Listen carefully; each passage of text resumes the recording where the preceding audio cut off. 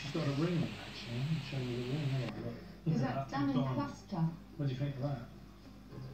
Very unusual. Can you be a little bit more excited about it?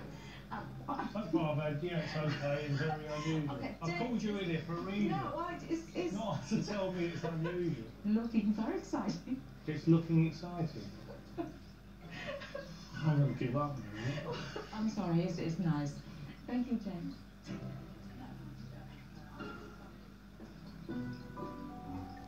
We've got the bread and the olives ready for service. James's client is 58-year-old hotel manager Trish from Surrey. I'm a bit of a perfectionist, really, from time to time. I think they go sometimes, quick, she's here. Have you done this? Have you done that?